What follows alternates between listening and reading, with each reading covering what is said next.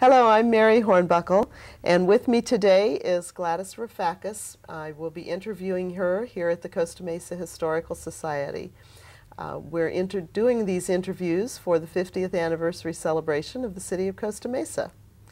Gladys, thank you for agreeing to be interviewed, and I'm anxious to hear about your history in this area. When did you first come to the area? I came to this area about 52 years ago, and first passed through Costa Mesa on my way to visit an old Chicago friend who was living and working in Newport Beach. And we went down through Costa Mesa, and it just reminded me of thousands of little Midwest towns that I had been through, some I had lived in, and so on like that. It was a real little agrarian country town type town. And we had laughed about it in after years about coming to a one-horse town that turned out to be more than what we had bargained for. Well, when you came to town, you didn't come down the freeway, I guess. What was the road that you took? Well, it was a 3-lane road. They had one lane going into town, one lane going out of town, and there was one lane that was in between, and we kind of wondered about that. And we wondered why in later years they called it the suicide lane. Oh. It was the passing lane, and there were frequently a lot of accidents because of that passing lane. But shortly afterwards, it improved and became a 4-lane with 2 lanes going each way, which we were very thankful for. And of course, nowadays we have the 55 freeway, which is a multi-lane, multi-traveled thoroughfare. And did you travel on the Pacific Coast Highway? Was it here at that time? Yes, it was, and that was not Pacific Coast Highway necessarily. That was called Highway 101. Very, very nice, scenic way to travel. If you wanted to see the scenery of the ocean as well as inland, you traveled on 101. And when you settled in Costa Mesa, where did you live? Well, the first place that we moved to, we lived in, I have to back up and say we lived in Newport for a couple of years, and our lease had run out, but the landlord had said, well, just continue the way you are and we'll handle it month by month. And in the meantime, the landlord's daughter became married and became a resident of Newport, and we were asked to move. So we had to scramble because it was coming into the summer season, and a lot of people were moving down towards the beach area if they didn't move into the beach itself for the summer months. And it was sort of hard to find a place that was suitable. So we did wind up finding a little house that was on 17th Street, which nowadays would be in what would be called Teardrop Park, right in the middle of the intersection of 17th Street and Newport. That little green grassy area there. We had a little green grass area. There wasn't much in front, but we had a nice little house there, which the landlady lived next door to us, and on the corner was a great big Standard oil station. Across the street, where there were a few shops, like this Safeway and a dime store, and a couple of other stores, and the one right on the corner was a Van de Kamp's bakery.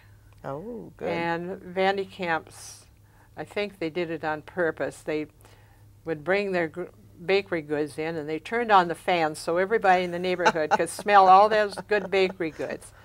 And my daughter had a yen for chocolate donuts, and we used to have to go to, every couple of days we'd have to go over to Van de Kamp's and get a chocolate donut for her. Those are fun times to remember. They certainly were. There wasn't much on 17th Street. There was Mr. Marine had built a small, what would be called a mini mall. He had 3 or 4 little shops. One was a dress shop that was operated by a Mrs. Church, whose family still lives here in town. And there was a Mr. Chastain who had a shoe repair shop. And he became my daughter's very good friend. He would give her little pieces of leather and show her how he mended shoes, and she really enjoyed that. And then there was another little shop down at the end that was a yardage goods shop, and it was run by a little Japanese lady who was very industrious. I never saw her when she wasn't working on her sewing machine making things to sell or selling yardage goods. Further on down the street, there was a big vacant lot, which is now Long's Drug Store and the Vaughn's Market area. And just about where they have the recycle center now, there was an old garage that was painted dark green. And this man did small automotive repair, and also sharpened lawnmowers. And later on, after I moved to the home that I live in now, I used to push my lawnmower over there and have him sharpen it from time to time. So just like today, you could get just about anything on 17th Street. Well, no, not really, because they hadn't, at that time, they hadn't put up the shopping areas that we have on 17th Street. Most of that was open fields, and some of it was in gardens and planted, and a few small buildings. But it was pretty open down there at that time. We had on the corner of 17th and Santa Ana, where they have the big promenade shopping center. They have had a big field, and the elderly gentleman there had a nice crop of sweet corn. You know, we used to buy sweet corn and carrots, tomatoes from him, and we always liked to stop there because he had some roses that were growing on the fence, and we always stopped to smell the roses and count the blossoms. Did 17th Street go all the way through to Newport Beach, the way it does now with connecting to West? No, it was pretty much a straight street. There were no turns like there are from the 17th, where the Superior and West 17th Street. Like there was, it wasn't anything there. There was a dry cleaners that was established on the corner, and it was kind of difficult to get to that. But that street has been widened considerably in recent years, and been improved upon quite a bit. What would you say the population of Costa Mesa was about that time? Oh, I would say around, was probably coming up to about 10,000, maybe a little less. I believe there was a sign down on the street that we passed between Newport and Costa Mesa that says 7,900 and some. But of course, I didn't know how long that sign had been there. But I would estimate, with the new people moving in after the war and the new housing going in, that it was probably around 10,000.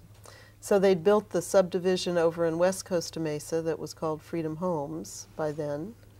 Well, that came, yes, in the late 50s, early 60s, in which they did that. That was a huge subdivision, and it really brought a lot of people in. The area where I lived on the east side was built, most of it was built in 48, 49, and 50. And my house was built in 1949. But I didn't move in that until 1953, when I moved in there. And what did your husband do? My husband was in the restaurant business when we had first come to to Newport to visit this Chicago friend of his. He was in the manager of a restaurant, and he talked my husband into coming to work for him, and so he did, and then this gentleman had a heart attack and passed away in about a year afterwards, and then my husband and the other fellow that was working as a cook took over the management of the restaurant and managed that for a number of years until the property was sold so that they could put up a big condominium on the location. Mm. So then we went to another small place, and he managed the restaurant there for a while. And after about a year or so, we bought our own restaurant out on Pacific Coast Highway, and had that for a total of about 5 years. And that what was the name? What was the name of it? It was called Pete's Cafe after my husband, whose name was great, Peter. Great. And of course, once you own your own place, you were probably involved there. Well, I was involved even before when they were at the Norm's Landing Cafe. I never thought about becoming a waitress. In fact, the last thing I wanted to do was to be a waitress or a nurse. I felt that those were two service areas that I just wasn't interested in at all. And one of the waitresses had to have an emergency operation and was going to be hospitalized or convalescing for about 3 or 4 weeks. And so it was coming into the summer season, in which all the waitresses of any note were already employed for the season. And so my husband said, well, I guess you better come down and give us a hand. And that's what got me started.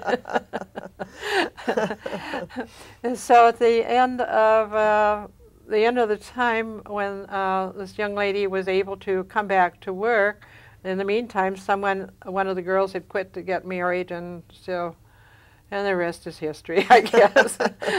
So that was your career. I just sort of moved into that job, and then when my husband, when we left there, we took over the management of the restaurant at a little place called Snug Harbor, which is, I think it's still in existence. I was going to say the one that exists today. And we were there for about a year and a half, 2 years, something like that. And my husband kept thinking, got to get out of this place and get some into a better location, into a good location, and get a place. So we moved out onto. Had an opportunity to purchase this restaurant on Pacific Coast Highway. And it was in West Newport, and at that time, West Newport was just beginning to come into its own. They were building Newport Shores was being built, and a number of new businesses had gone in out there, and the area was kind of coming back to life again. And so we were out there then for several years until 1965. And my husband passed away and just prior to that. So it turned out to be a little more than I wanted to handle and more than I could handle. So I was able to sell to a young man who was interested in a different type of food service. From there, I played around for a couple of months, trying to decide what I wanted to do, and I worked at a couple of places temporarily as cashier or hostess or something like that, and then the in 1965, I think it was, there were a lot of changes up in the north end of town, and they began building. Kona Lanes had been there for several years, and then they had a shopping area across the street from Kona Lanes, and the Mesa Verde tract was going to be started soon. They'd put up apartments on Peterson near the college. The college had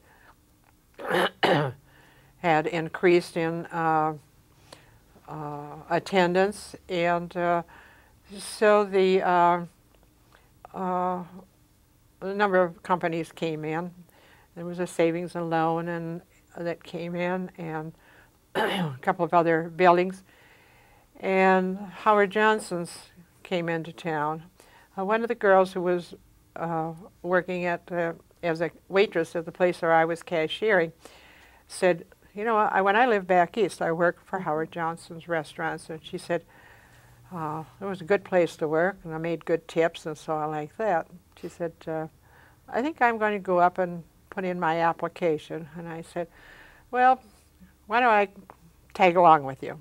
So I went up there, and I put in my application, and I hardly got home, and the phone rang. They asked me to come to work, if I could come to work the next day, and I said, no, no, I'm sorry, I cannot come to work the next day. I said I would not leave where I'm working without giving the boss a week's notice. And I said, I could come in next week.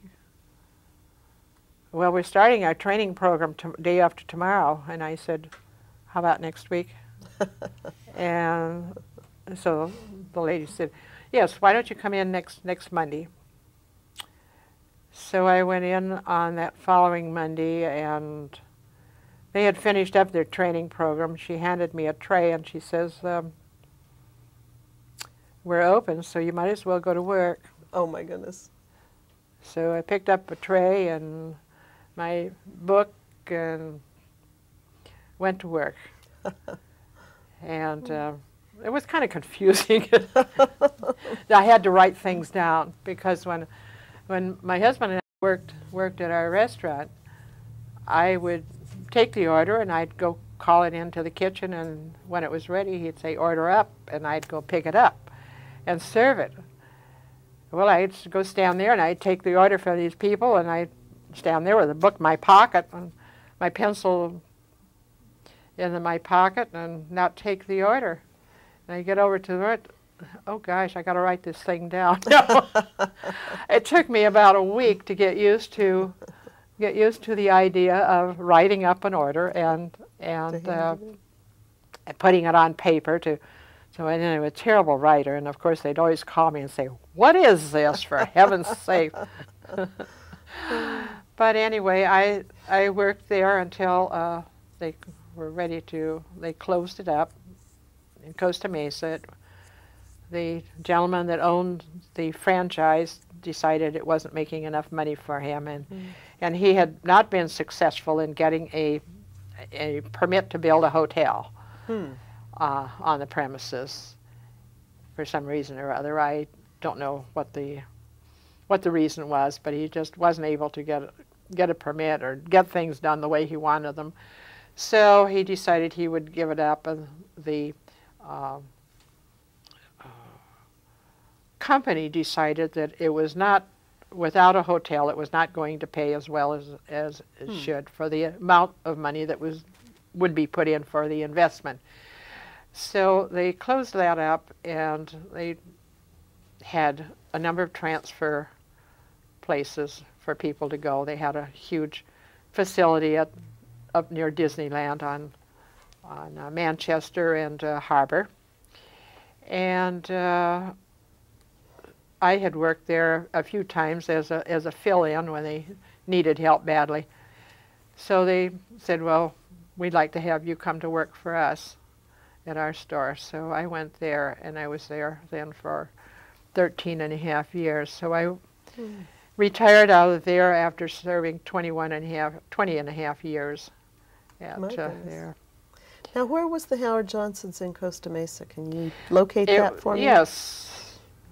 if you know where the Coco's restaurant is, then you know where Howard Johnson's is. I wondered if that was the same location. It's the same location. It had briefly, it was sold briefly and was named something similar to like JoJo's or something like that. And then the gentleman who owned the Coco's chain purchased it, and it's been remodeled a number of times since, and so on. And I still go up there once in a while to kind of go in and sit down and think how different it is, and yet how similar it is. And you let someone else serve you now. Yes. And that's always refreshing. Let's go back a little bit, Gladys, to when you were a housewife here in Costa Mesa, living on 17th Street. You indicated that your daughter would go to this store, to that store. Were children pretty free to wander where they wanted to? Well, if they, aside from crossing Newport Boulevard, which was always a busy intersection, children went just about any place they wanted to go. Sometimes they didn't want to go to school, but then that's unusual thing. There was a nice park that was available, Lions Park. It wasn't as developed as it is now. In fact, it was just one large lot and had a sand lot at one end, and the whole area was available for kids to play, and that was always a nice spot. And then down the street, I think I indicated that were Long's Drugstore and Vaughn's are located today. There was a large area, and some of the children who lived on Orange Avenue in that block played in that lot area, and they were just it was just sort of a free area, and you thought nothing of letting your child run going down to the store to get an ice cream cone, or to going out by themselves, even young children. You always were caution them, of course, but they were able to get around freely, and you didn't have any fear of their being kidnapped or accosted or anything like that. And you didn't have to go with them and keep an eye on them all the time? Well, no, not really. I mean, you could feel free to walk down the street. You go into a store and you could turn them loose, and you say, well, I'm going to do my shopping now. Keep an eye out and look for me. You know, and they'd run down and look at maybe some toys or a magazine, or depending upon their age, or look at different things to see whether they were. You just knew that they were around, and you didn't have to worry about them that much. What were some of your daughter's favorite things to do in Costa Mesa? Well, my daughter was quite a tomboy. She always had a swing when she was young, and she'd swing for hours. Then she became interested in tetherball, and we had a tetherball in our backyard, and she played with all the kids in the block, and we used to kid her and say, how many boys did you beat up on today? But she wasn't an aggressive thing, but she was definitely the leader of the pack. She was in there with them. She was right there and assertive at times. And she always had a lot of fun and good rapport with all the children. And we had, when we lived on Magnolia Street, where I live now, we had there were a lot of young families there, and they all had children. She was the lone one in our family, and there were 3 on one side and 5 on the kids on the other side, and the next house down, I think, had 5. And on down the line, everybody had a couple of children. And they all got together, played in the yards, ran up and down the street, and ran their bicycles, rode their bicycles and their scooters and things on the right out on the street. And we only had a half street for a long time. And there was an open field across the street, a couple of doors down, and that was a half block, and it ran between Magnolia and 18th Street, and it was a wonderful place for kids to go and play. And when the grass and the weeds got real high, they play hide and seek, and they had all kinds of paths across the lots, and they just had a wonderful time. It was a good time for kids to grow up. Good place to grow up. Yeah, and across the street from us we had, when we first moved there, we had a lady, a Mrs. Dinger, who lived there, and she had kept a cow there at one time, but when they built the church on the corner, they asked her if she would mind to get rid of her cow. At least that was the story I heard. And directly across the street from us was an elderly gentleman. I believe he was Italian, because I had trouble understanding his English. And he raised all sorts of garden vegetables, and he had raspberries, strawberries, and boysenberries, and we always go there to get some. And he'd always call them the kids and say, "Come here, come here," and he'd give them a handful of strawberries or a handful of berries. And they'd come home with their mouths all colored up. Now, you mentioned a church being built. Do you recall what the churches were in Costa Mesa then? Well, let's see. That was a newly built one, and that was at that time it was called the First Baptist Church, and it was that way for many years until the name was changed. There were quite a few churches in town. There was a Foursquare church on Orange Avenue, Orange and Cabrillo, that evidently had been there for a long time. There was a Seventh-day Adventist church on just around the corner here on Anaheim, and there was a First Methodist church. I believe it was called Union Methodist Church on 19th Street, which is still in existence. It's one of our points of interest in town. The big church there. And there were a couple of other little churches, but wasn't familiar with at that particular time. And then we have there was a Catholic church, which was a barracks building from Santa Ana Army Air Base. Oh, that's right. They used some of And those they buildings. used that for many, many years for their church. I went to several weddings and funerals in that building. As a matter of fact, when I was working on the election board, I served over there, I think, 2 different times that I worked the polls in the old barracks building. And then later on they had the nice church that they have today. Some of the other churches that were built up as people moved into the area, the Catholic church on Baker Street was built up after the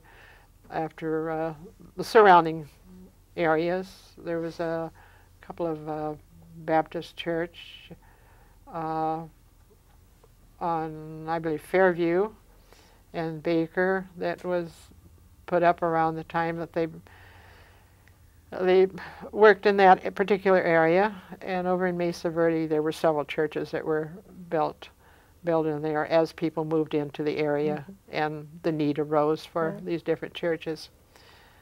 What do you know about the schools? Where did your daughter go to school?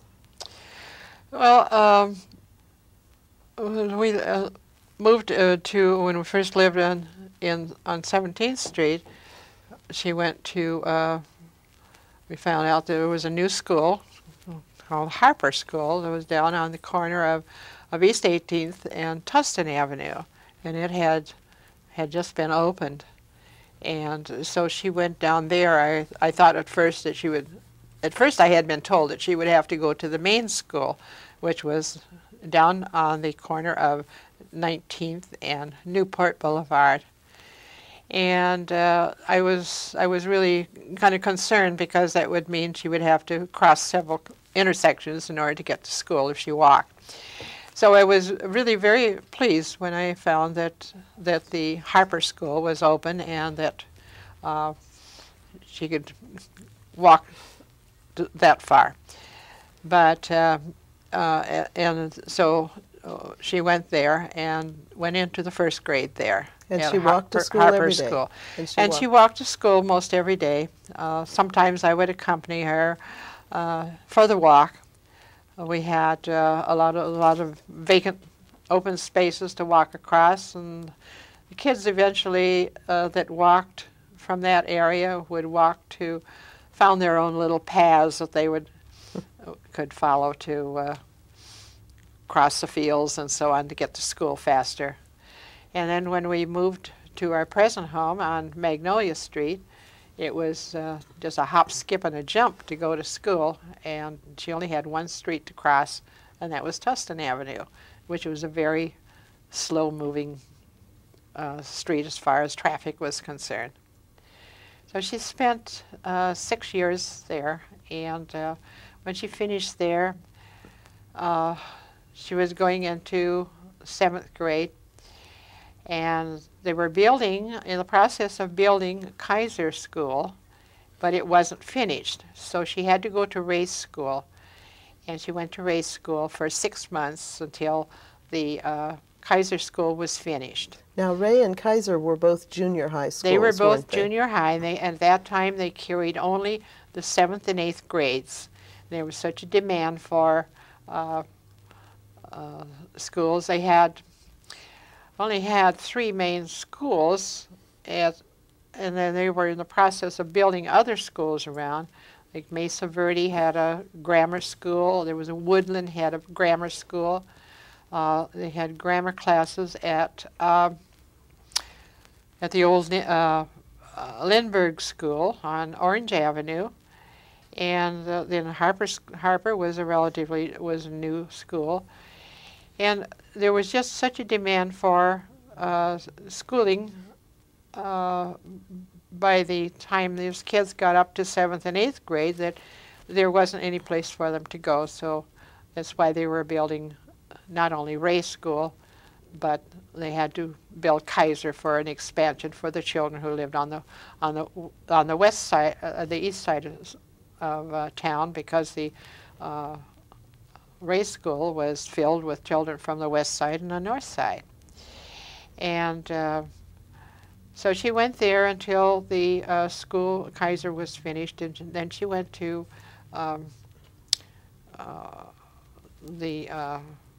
I went to school in Kaiser through the 8th grade. And from there were a lot of decisions then on high schools. So they built Costa Mesa High School, and there was a kind of a toss-up as to which neighborhood was the dividing line. Well, one year when she was a senior, that year she would have been going to Costa Mesa School. Well, during the summer, it said somewhere along in line, by the time fall started, the school started in the fall, they had changed the dividing line, so she went to Newport Harbor High. So she went there. And did she go all 4 years to Newport Harbor? No, just to 4 years. Yes, Oh, yes. And she finished up there, and And from there she went on and eventually picked up at Orange Coast College and then on to Cal State Fullerton. Very good. Where she has a master's. Oh, very good. Very good. Now, you have been very active in the community. I first met you when you were involved with the Costa Mesa Senior Club. Tell us a little bit about that involvement. When did you get started working with them? Well, the Costa Mesa Senior, what they call the Costa Mesa Senior Citizens Club, was started in, I believe, about 1965. It was after the city had incorporated and kind of got a lot of agencies going. And I joined approximately around 1979, I believe, when I joined. I was working all the time, and I wasn't interested in joining too many things to get involved in, because if I'm involved in something, I like to be immersed in it, more or less. And I had the first meeting I went to of the Costa Mesa Senior Citizens Club was in a barracks building in the back end of the Orange County Fairgrounds. Oh, yes. And I went to 3 or 4 meetings there. I went as a guest of someone who was a member. And also the little playhouse was located in the same area, and I attended several playhouse productions there. That was the Costa Mesa Playhouse. Costa Mesa Playhouse, yes. And they had some early beginnings, I believe, in a downtown area originally, some building downtown, and then they moved to the barracks building where they had more room. And now they're located on the portion of what's Ray School. The community center on Park Avenue was dedicated in 1980, and the Senior Citizens Club was moved over there, and they were welcomed into that building and held many of their meetings and so on there. My first introduction into really becoming an integral part was volunteered at the information desk, and that involved answering questions about various services and as well as the activities of the club. Mm-hmm. And I handled that for quite a while, and then later became involved as secretary, and I served 3 terms as president, and so on. It's just barely in existence now. As when the senior center we talked about having a senior center for a long time, and the city thought that it was time for them to have a place of their own, and a place that was available was a building on 19th and Pomona that had at one time had been the city hall, and it was later became Mardan School. Well, Mardan School was locating to another place, and this building was available to the city, and I think they had made arrangements that they would have first opportunity to take the building, purchase the building. My recollection is that when Dominic Rossetti was on the city council, he's the one who insisted that clause be put into the original bill of sale to Mardan School. No, I didn't remember who it was had done that, but they really did the seniors a favor by doing that. And so the city put up this lovely building, and everyone was very enthusiastic about moving into this new building, so the seniors had a home of their own, so to speak. And it's been flourishing now. I think this is about the 12th year that it's been there. So majority of the people who belong to the Senior Citizens Club just began meeting over there. And a lot of people have come and gone through those years. And some of them are able to enjoy it, and some were not so fortunate to live to see it come to fruition. The Costa Mesa Women's Club is another interest of yours. Tell us a little bit about your involvement there.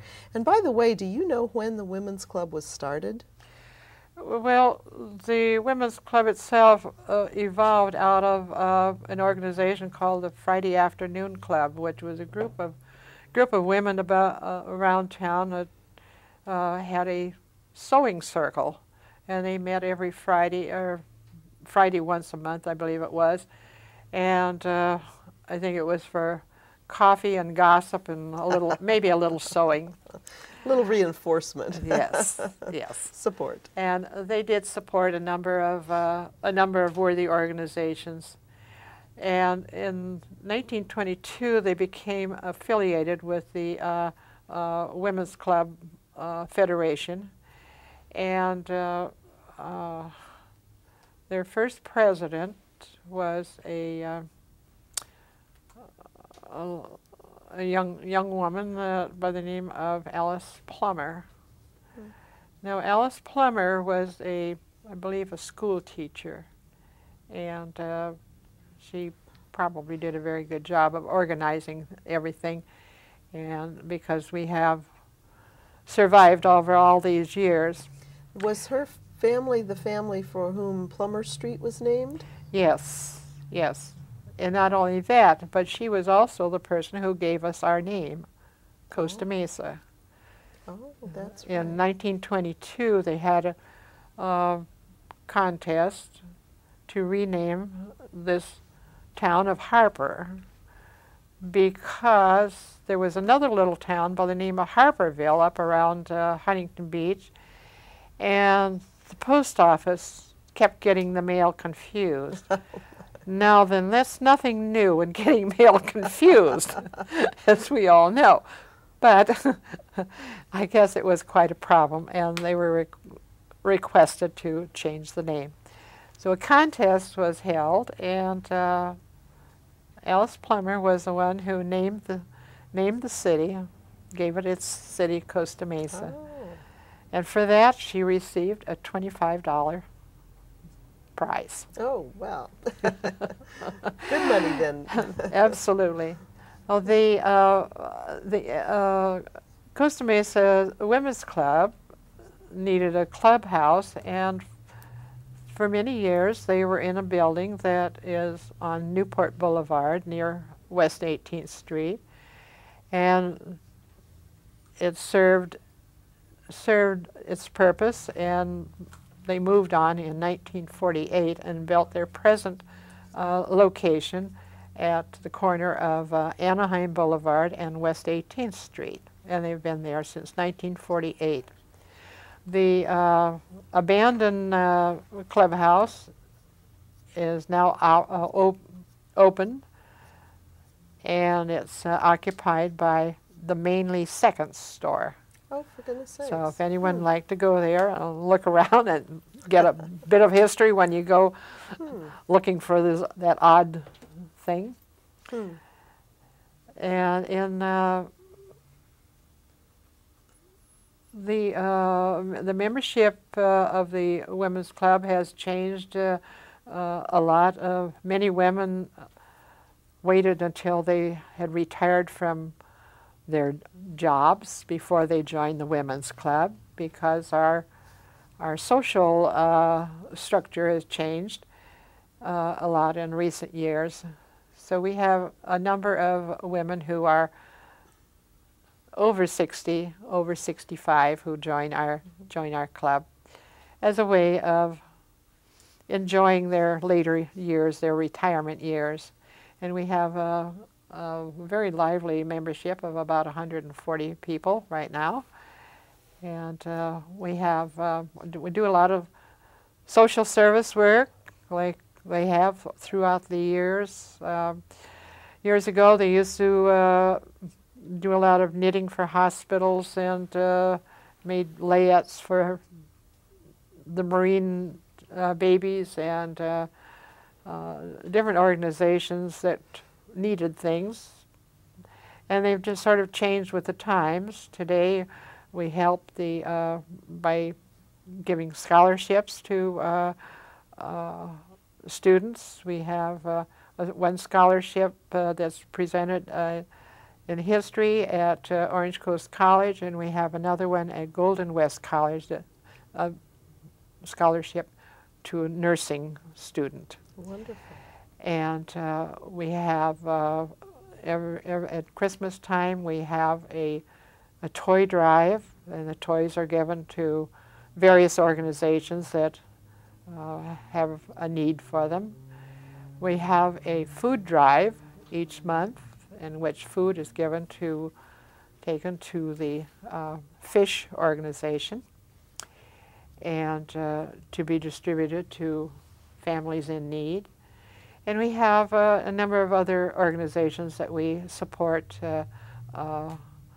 monetarily every year. That's wonderful. Plus that, we also have a meeting, have a get-together and a luncheon, and we have entertainers that come in to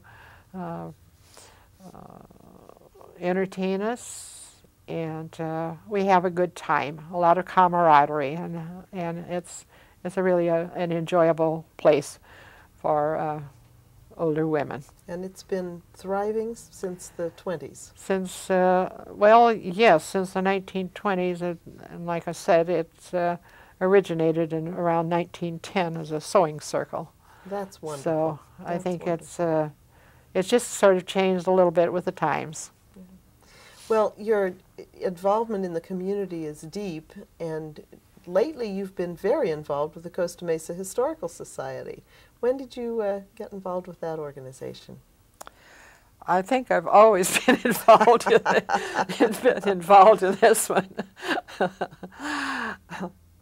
Well, I made a mistake one time of going into Pink's drugstore and talking with Lucy Pinkley. She seemed to be kind of the linchpin of a lot of people getting a lot of people involved in different activities. Wonderful. And she had a copy of a book called Slice of Orange, and she was looking at it, and I have always been interested in reading. I think that my mother used to say she began to wonder if I didn't have a book at the end of my nose, because I always had my nose in a book. And I asked her what she was reading, and she says, "Oh, I just looking up something here in this book about Costa Mesa." And I said, "Oh, really?"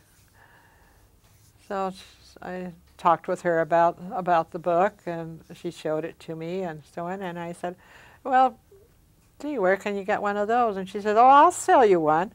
She says, "I have some here. They're put out by the Costa Mesa Historical Society." And I thought, Historical Society?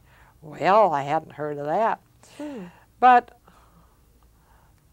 I said, well, sure, why not? So she invited me to go to a meeting, and she says, "We're going to have a meeting next week." She says, "Why don't you come on and join us, and you can sit with us." So I thanked her, and I thought about it, and I thought, do I really want to go? But I did, and I've been going ever since.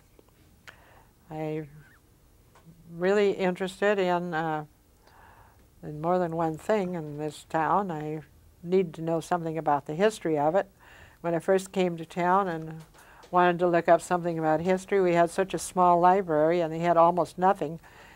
And I asked someone when this, and it wasn't at the library, but I had asked someone when this town had begun, and nobody seemed to know. And so that's what prompted me to go to the library. And so I've been researching and learning things about this town and other towns ever since. Wonderful. And so getting back to the Historical Society, I began coming to meetings and joined, and then when I retired, I had a lot of extra time, I thought, and I began coming over here to do a little bit, and I'd come in for a couple of hours, and pretty soon it was 3 hours, and then I'd come in every time they were open, and there was always some little thing I could do, and if nothing else, I could read. So that's what I've been doing ever since, and now I've become quite involved in it, and I've been secretary, recording secretary since ever since 1985, I believe, or 86. Oh my. And then I've also corresponding secretary, and I've handled a lot of things for the Santa Ana Army Air Base group. We just had our 28th reunion For goodness sakes. last Saturday, and I was into reservations and helping to see that it ran smoothly. And I just enjoy this place because there are so many things to learn all the time, and there's always something going on. Thank you.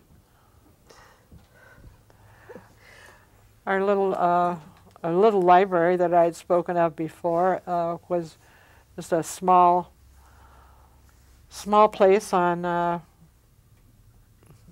Was that Center Street, or was it on Plummer? I can't remember what street. I think it was on Plummer Street, and then they moved to a larger place on, well, actually, where the fire station is right now, and now they are in their present location. And I know that they're bulging at the seams. There's like the Costa Mesa Historical Society. We have acquired so many items and so on, and we're just bulging at the seams here. Trying to find a place to store it all. Yes, Grandma's well, attic. not only that, but we have visions of having a larger place at sometime in the near future, and being able to be a little more involved in community affairs, to be able to present more programs and some hands-on type thing, which has been our goal, and for some time.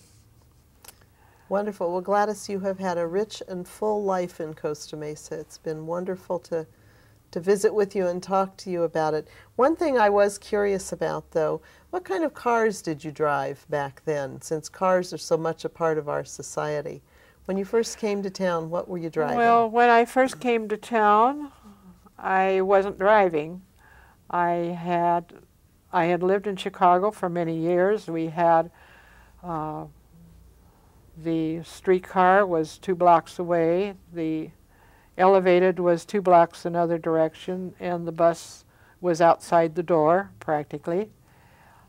Or we called a cab. And so I learned to travel on the Laguna stage lines, which ran from Costa Mesa to Balboa, and they also had another line that ran from Costa Mesa down through along Pacific Coast Highway and on down to Laguna and back.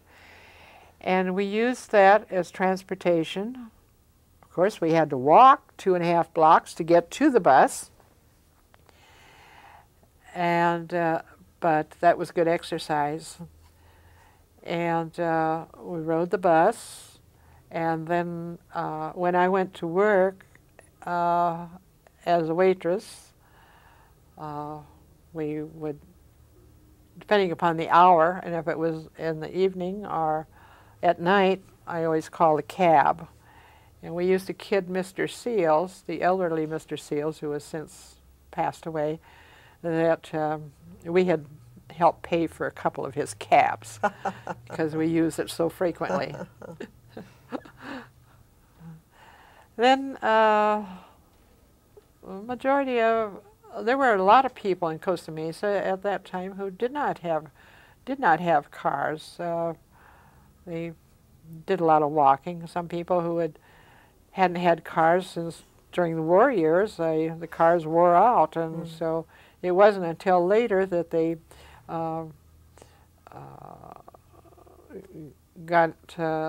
were able to afford a car. And then as more people came into the area, they brought in the cars, and some of the bus lines improved, and some of them disappeared. We still have a bus line that covers some of the main sections of town. I don't ride it very often, but on occasion I have recently, and it runs between Santa Ana is the main headquarters for that, and it covers most of the county nowadays. So you can get around quite nicely by bus if you have to. That's right. But most people each person in the family has a car anymore, it seems. That's true. From the traffic that's involved on the street. And of course there's been so much more traffic since, not only since the area has grown up so much and is built up so much, and high-rise offices and so on has taken a toll on the roadways. And it seems though everyone needs a car to get around anymore. The heavy trucks are kind of a menace sometimes, but transportation has gone from trains to trucks, and that's put a lot of extra vehicles on the road. Oh yes. That. Well, it's been interesting to watch all these changes take place, I'm sure. Yes, it has, and this, like I say, this was a wide place in the road, so to speak, when I first came here, and now it's pretty well filled up. My daughter said the other day, she said, "Gee, there used to be a nice open field there. Remember that?" Back in the good old days. Sure did. Well, Gladys, is there anything else that you'd like to add to this interview before we conclude? Well, I can't think of anything in particular. I know I rambled on and probably about talked myself out here. I enjoy living here. I think it's a wonderful spot. And you've helped make it that way. You have. Your involvement in the community has been rich and important. Well, I hope to continue that. Good. And that will conclude our interview on Tuesday, April 29th, 2003.